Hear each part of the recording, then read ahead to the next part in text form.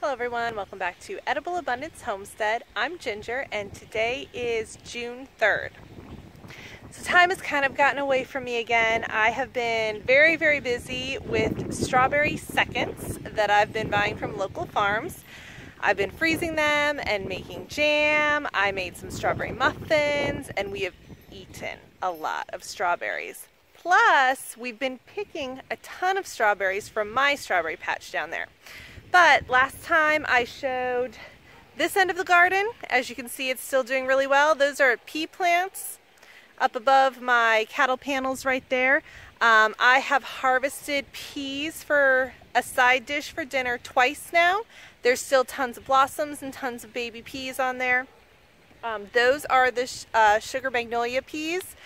We've been sauteing them. I have the shorter peas over here are shelling peas. They are Early Perfection and Laxton's Progress. And so I am letting them grow in the hopes of reaching the point of shelling peas. Now it is getting really hot really quickly here.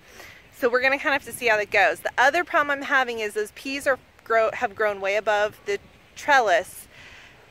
And we've had some really windy days lately, and a couple of them actually did bend over in the wind. Not all of them, not a lot of them, just one or two, so I'm just leaving it, and there's really not much I can do at this point to help them.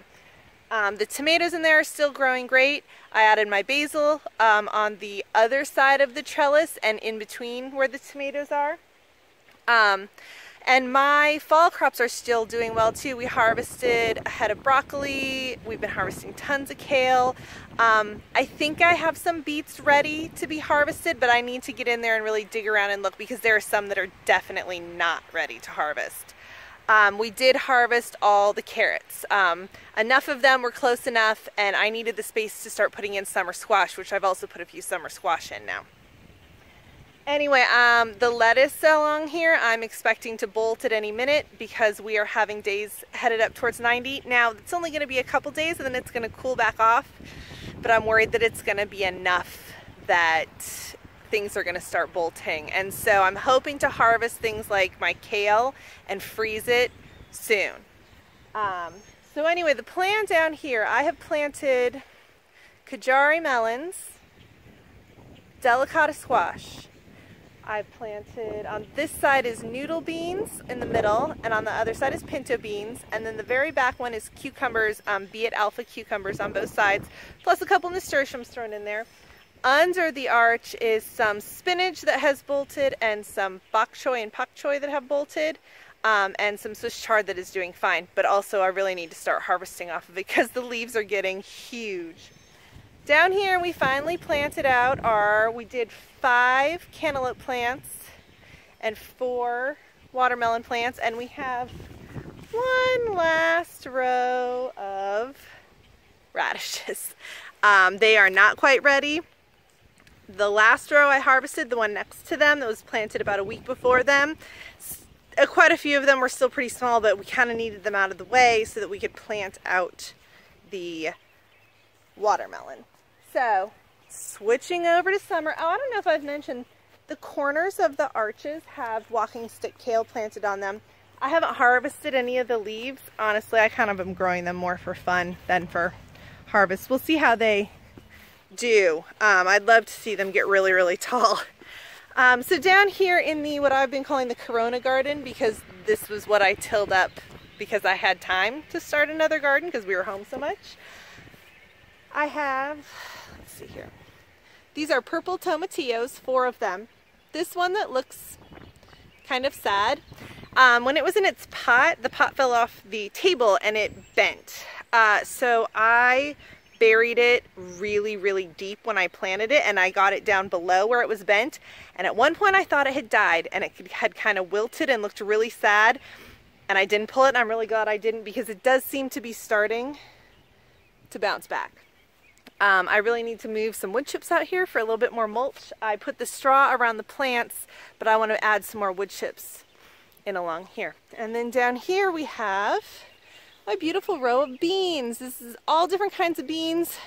Dragon's tongue, Blue Lake, black-eyed pea, and pink-eyed pea, pink-eyed purple hull pea, something like that. It has a purple, it definitely has a purple hull. I think it's called pink-eyed.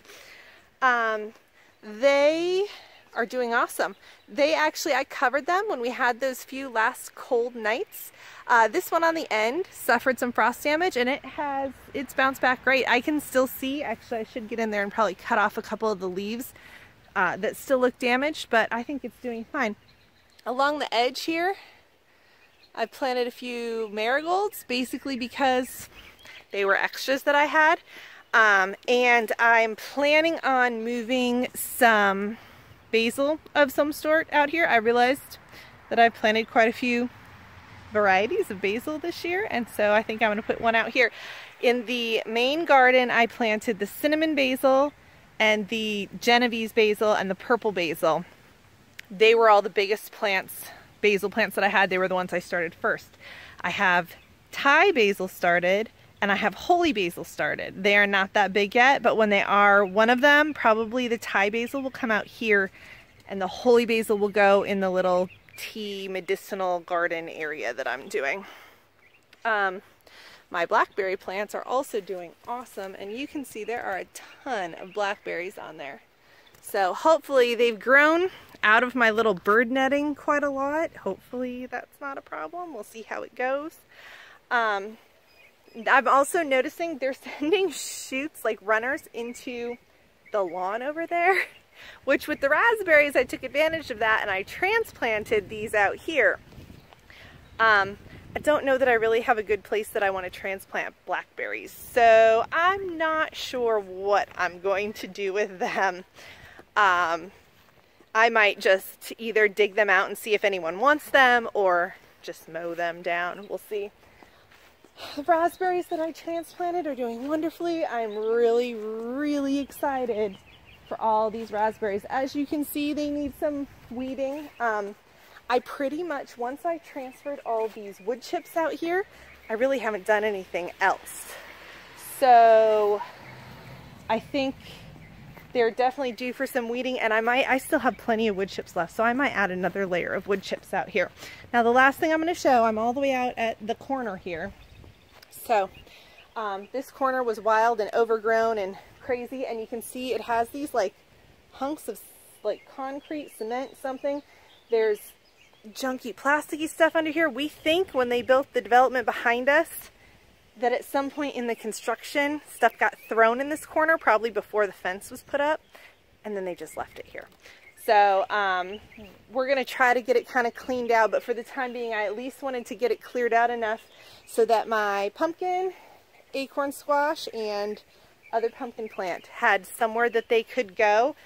We were also concerned as these plants grew back in here, harvesting would be difficult and it would be dangerous, that there could be snakes in there and that sort of thing, things living in there. And while we don't get many venomous snakes around here, I mean, any snake will bite. So we don't really want to have an environment that they want to live that we need to get into. So these guys, to attempt to avoid the vine borers, I wrapped to the bottom with foil and I sprinkled DE around them. So hopefully that helps. I did the same thing last year with my summer squash, and I did it with the summer squash that are out now too. And it seemed to slow the vine borers down, but I don't think it really stopped them completely. But I wasn't really consistent with adding more DE. I am not sure how much that's even going to help, but it's worth a try. So that's what I'm going to do. I'm going to try to keep DE on them, and I'll keep an eye for the, you know, it's a moth that lays like an egg on the vine. I'm going to keep an eye out for it, but we'll just see how it goes.